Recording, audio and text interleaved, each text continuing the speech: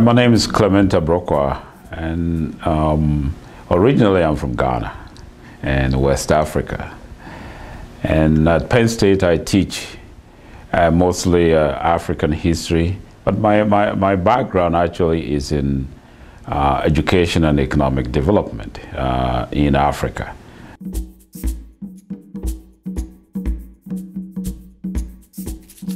We say that Africans make music from the cradle to the grave. That means it's an intricate part of themselves. You cannot dissociate music from the African way of life.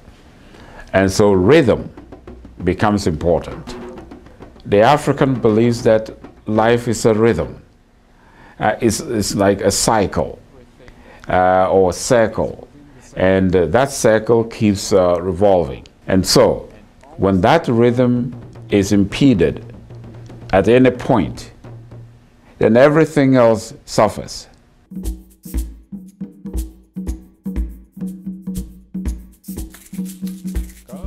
You find some of the song texts being used to solve conflicts. Before the, or as the music goes on, then they will stop and make the announcement, you know, that so-and-so, they have this problem or that problem, and then they let them shake hands, and then they both dance. Now, the singer then will sing a song that shows or indicates that conflict is not good to the community, and then everybody will join in. So the songs are, and the dance movements and the rhythms are all designed as a way of helping the people to always become one. In my mother's town, there was another town nearby. They almost came to blows because of some disputes with the inheritance there. Now what happened was that the musicians from both societies, from both communities, were able to come together, and through their own skill in terms of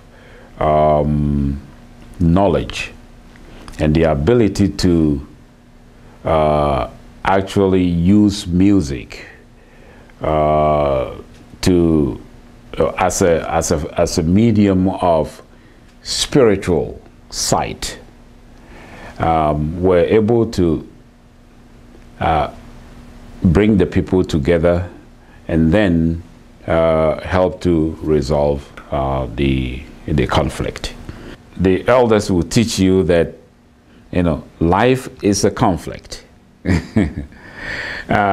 So you find this rhythm opposing that rhythm, but they are creating one music